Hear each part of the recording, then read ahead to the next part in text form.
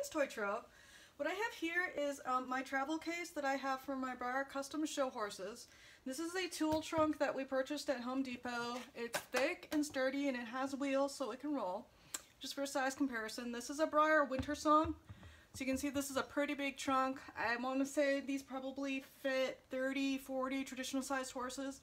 And the way that I pack these horses is with a lot of bubble wrap and pony pouches. So if you show factory finished models, you could probably fit a whole lot more in this type of bin than I am.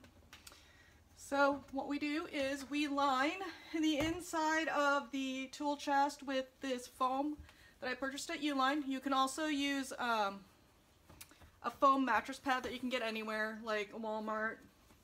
And that is on the top, on the bottom, and on all sides of the trunk. If we anticipate that there will be rougher travel conditions, we also layer foam between the models, like between every layer. But since we're just driving them, this is how they're packed for transit. Each horse is in its own bubble bag with its name. And then most of the horses also have, here let me find a better example, a pony pouch. So inside their bubble bag, they're in a pony pouch. And then these are just layered in here. Now these trunks are pretty big. You would definitely need some sort of SUV or van to transport these in something this big, but I think they come in smaller sizes too. What I need to do today is I need to unpack these horses so that I can tag them and get them aired out and repacked for BreyerFest. And I just thought some of you might want to see what they're packed in. So I'm just giving you an idea of how they're packed inside this trunk. And then I'm going to go ahead and I'm going to stop this video and I'm going to move the camera over to my little table and I will unwrap these so that you can see part of my custom collection.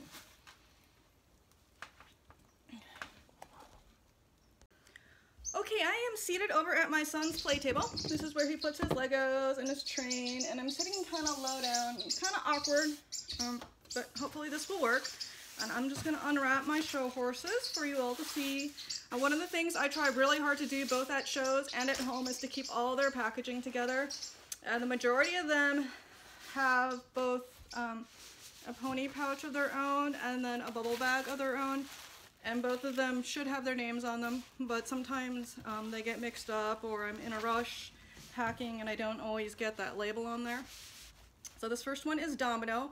Domino is a custom by Tammy Myrold. She has been with me for several years. She is a custom Breyer Gazelle and she has a Weather Girl head and she has a really unique braided mane. She looks to me just like a children's pony and she has shown very well as a grade pony for me.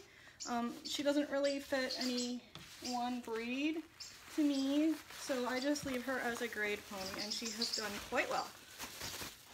This is still one of my favorite models.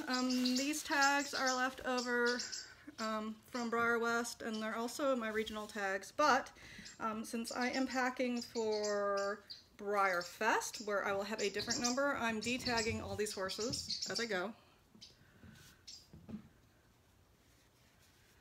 So this one is Domino. I believe Tammy works mostly in pastels. This is kind of an older piece by her. It was done in 2011, but you really can't tell the detailing. It's just phenomenal. I'm going to get you a close-up on her mane. I just love her little mane braids. They're so cute. And gosh gall, I wish the lighting was better over here because she has the prettiest expression on her face. Again, this is a Weather Girl head.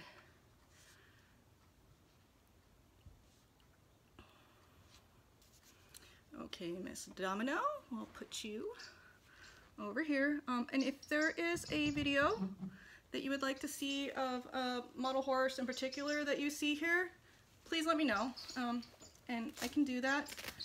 As long as they're out, which they should be in the cabinets, then I can do a video.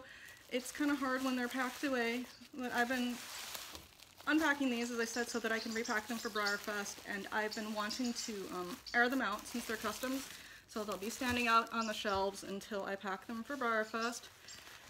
This guy's name is Maestoso Famosa.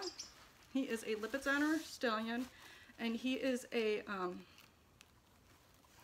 custom Breyer Salinero who was resculpted by Karen Gregson, and he was painted by Karen Zorn.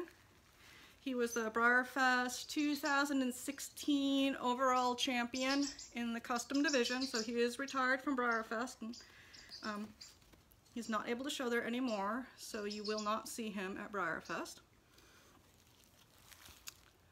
This is him. He's a very difficult piece to pack. He's very heavy, almost complete resculpt. There's not really much of Salinero left. You can kind of see it in his face and that pretty little Roman nose that he has. That's so typical of Salinero, but there's really not much left on his position, and his body is completely full, so he's really hefty. Karen Zorn painted him, and she did wonderful hair by hair detailing on him, and she also did the typical Lipizzaner brands that you see on real Lipizzaners. So I'm hoping this video turns out better than it's looking for me. This lighting is kind of terrible. You can see he has a brand up on his shoulder here, and he has a brand up on his other shoulder right here, and then he has a brand on his haunch, and I believe he has one on his cheek as well.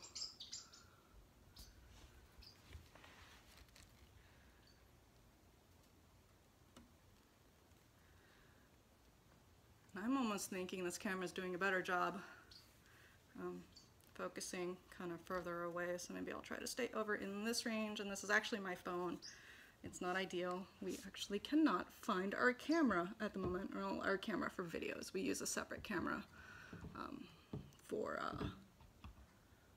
our picture taking. So I'm just trying to keep all my packing here organized so that they're easier to pack when it's time to pack them up again. I don't know who's in here because the name on here I know does not belong to the horse that's in here. So this will be a surprise. Oh, this one's a lovely custom. Forgive me, I'm going to say Iticus, but I don't know how to pronounce his name. But that's the mold that he was. And he was painted to this beautiful red dun by Melanie Miller, and he's got quite a bit of detailing, especially in his primitive markings. So I'll give you a close-up look of that in just a minute, and I think I'm also going to have to scooch this chair back that my son sits in because it's killing my back, and I think I'd rather be sitting on the floor. Give me just 1 second, and I'll give you another view of Falcon 9 to look at, just while I rearrange myself.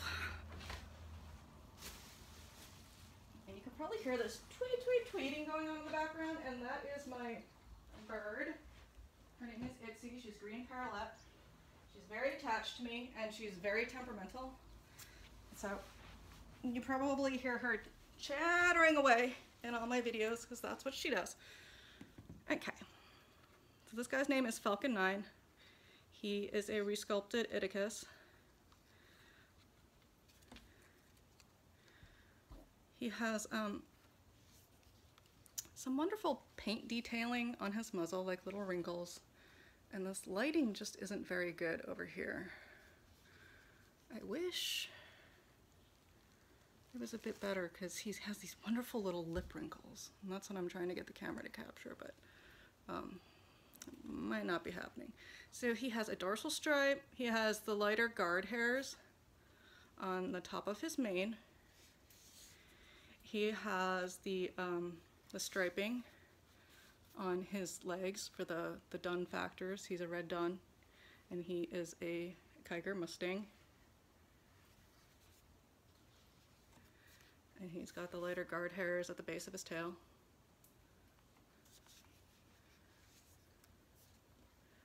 And just so you guys know, right before I unpacked these, I washed my hands really, really well, and that's really important, especially with custom models when you're handling them.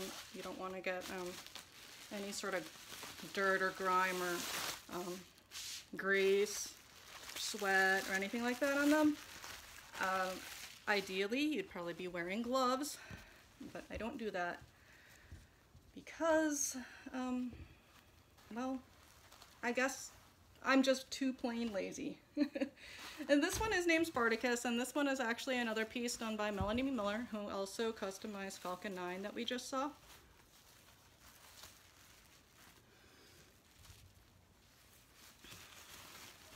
We put foam between the legs for support while travel because this is a really, really heavy piece. I'm trying to remember which mold this was sculpted from. I want to say it's from one of the little classic kits for the Breyer painting. Can't remember offhand, but he's a really cute, really drastic custom, and he's playing with one of those, I can't remember what they're called. I want to say Jolly Ball, but I don't think it's a Jolly Ball because my horse has a Jolly Ball and it's not big like that. But maybe it is. He has a lot of hair texture, and he's attached to that ball. So those front legs are very sturdy, but the ball actually makes him very, very heavy. So that's something that I have to pack very carefully because weight on any skinny parts like the legs, like even his hind legs, or if he's lying on top of another model, he is quite hefty, so that could cause damage to another model, and I had to be very careful when I'm packing them.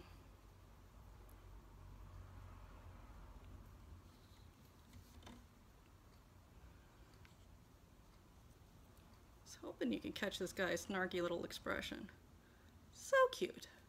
This little ball says 2014, so he was made in 2014, and he has this wonderful texture to his coat. He's got all these little fuzzy pony hairs,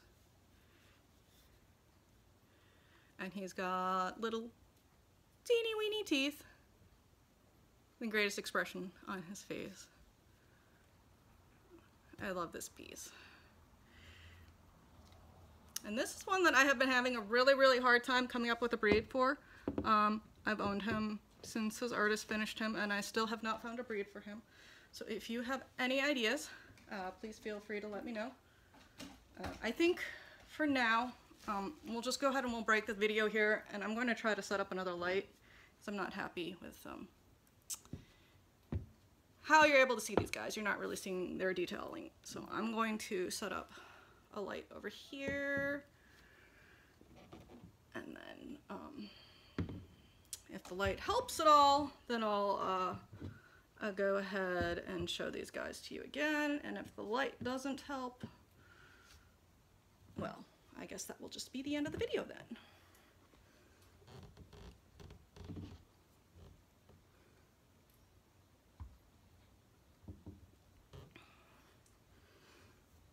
So this is Maestoso Famosa, this is Falcon 9, this is Spartacus, and this is Domino.